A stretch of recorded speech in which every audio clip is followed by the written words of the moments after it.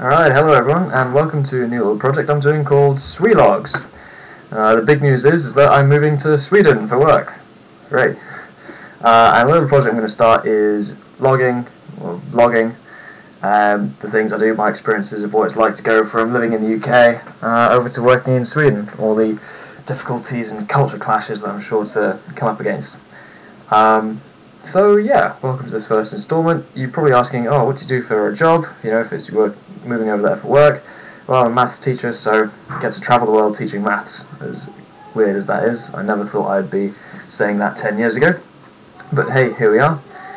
The plan at the moment is that the school's got an apartment sorted, and they're going to help me out with like bank accounts and things when I get over there. In terms of packing up all my stuff, I'm going to be bringing my car over. I'm going to go through the Eurotunnel and drive up through the north coast of Europe.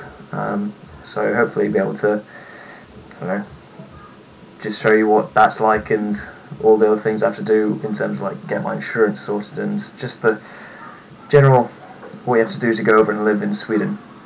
Give you a little insight into what I'm going through, and that'll be maybe entertaining for you, but hopefully quite good for me as well to keep everything sane and level-headed. So anyway, that's the big news, moving to Sweden, and welcome to the first installment of Swe Logs.